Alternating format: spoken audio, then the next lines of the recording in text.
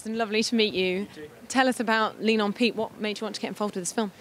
Andrew and I had just finished making Weekends, which was the first feature film we made together.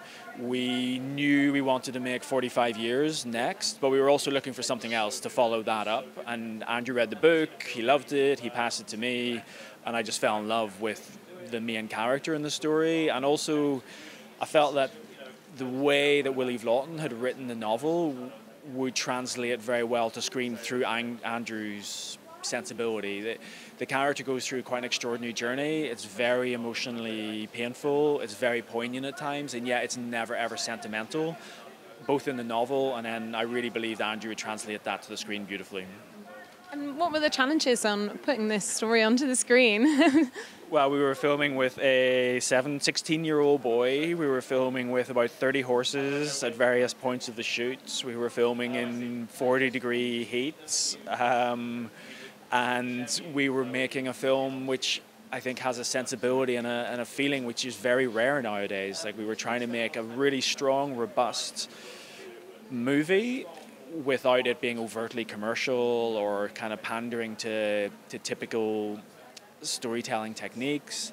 And so that obviously gives a challenge when you're trying to finance something. But I think the partners that we had on board were amazing. BFI, Film 4, A24 in the US, Curzon here in the UK.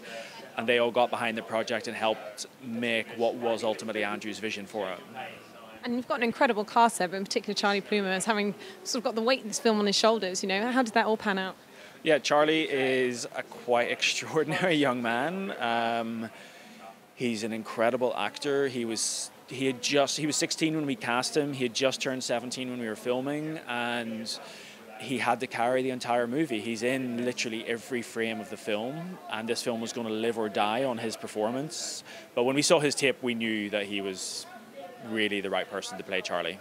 And what do you think people are going to take away from this film? What do you think its messages are? I hope people will take away the need for us to be kind to others. For me, the story is about the fact that we have abandoned the most vulnerable in our societies, both in the US, which clearly the film is about, but in the rest of the world as well. Here in the West, in the UK, the most vulnerable are often forgotten, and I think Charlie in many ways embodies that. And I think if we can take anything away, it's the fact that we need to find generosity of spirits and kindness for others. And what have you got next in the pipeline? Any big projects ahead? So I'm currently filming a love story starring Laia Costa and Josh O'Connor, and we'll be going into post-production on that in a few weeks, which I'm very excited about. And Andrew and I are talking about a couple of new projects and just trying to decide which one to go for next. Fantastic. Well, thank you for your time. Congratulations. Great film. Thanks. Do you want to thank Catherine for the review?